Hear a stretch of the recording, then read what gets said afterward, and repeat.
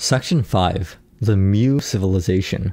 The end of the Lemurian civilization came quite abruptly, 27,000 years ago, on a blistering hot summer afternoon, when people were euphorically enjoying one of their favorite pastimes, listening to exquisite Lemurian music. It was common practice among Lemurians to enjoy music for 2 hours every afternoon, and it was during this time that catastrophe struck. Chandeliers began to sway violently, and glass windows shattered. In a matter of minutes, Lemuria's magnificent modern concert halls were collapsing as the eastern portion of the continent began to sink into the ocean. By 4 o'clock in the afternoon, half of the continent had already disappeared. By 7 o'clock the following morning, only a vast expanse of shimmering blue ocean welcomed the rising sun. Not a trace of the continent could be found except the remains of the Lemurians above the ocean. The destruction of Lemuria was swift and complete. Its entire population of 2.5 million vanished into the sea. In catastrophic disasters, people are affected without regard to whether they are wicked or virtuous. However, the civilization itself survived, for the Lemurians had established a colony on a continent named Moa, which later came to be known as Mu.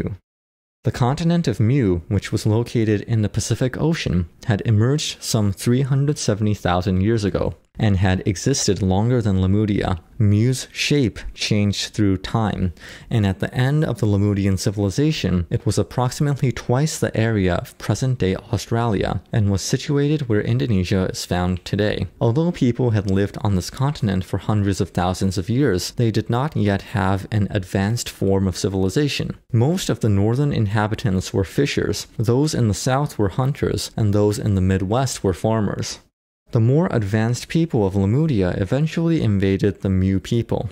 Around 28,000 years ago, the Lemurians sent a large fleet to the Mu continent and began to colonize it by force. They captured Mu people and took them back to Lemuria as slaves. While Lemurians spent their days enjoying the arts and studying, their Mu slaves toiled away at the day-to-day tasks of life. This caused massive clouds of dark thought energy to form over the Lemurian civilization, which eventually resulted in the complete destruction of the continent.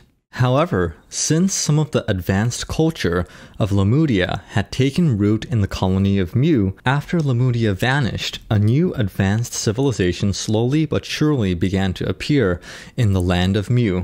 About 20,000 years ago, Escalante, who later reincarnated as the ninth dimension spirit Zoroaster, descended to the land of Mu. The name Escalante means excellent, and is the original source of that word. He put great emphasis on scientific applications of the power of sunlight, which he believed was important in 2 ways. He regarded light as both a holy emanation of God's glory, and as a form of energy that could be harnessed to provide useful power. Escalante taught people to put their hands together in a sign of respect and to bow on one knee whenever they saw a source of light, whether it was the sun, the moon, or an indoor lamp. This became the basis of later Asian traditions, including the custom of bowing. How did Escalante make light useful? Fortunately, he was receiving guidance from Kuthumi in heaven, whose later incarnations as Archimedes and Isaac Newton are well known today. He was also receiving help from Enlil, who possessed a scientific mind. Guided by these spirits, Escalante focused on amplifying the power of light. This was the first time humankind had begun to establish an age of science. Escalante inspired scientists and engineers to create gigantic solar energy amplifiers, which his people used to light their rooms, drive their ships, and run factories. At the center of every Mu city was a silver pyramid whose sides measured 30 meters, 100 feet.